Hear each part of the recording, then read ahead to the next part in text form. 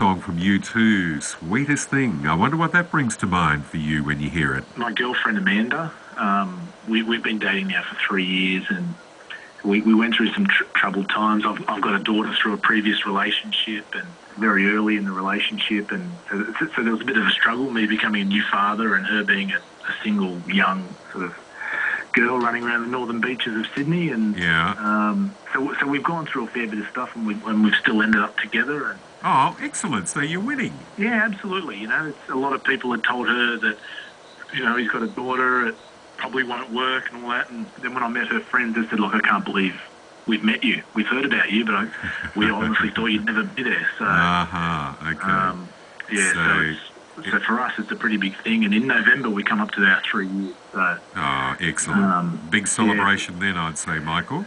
Absolutely. Yeah, absolutely. But you and Amanda can sort of thumb your noses at those doubters.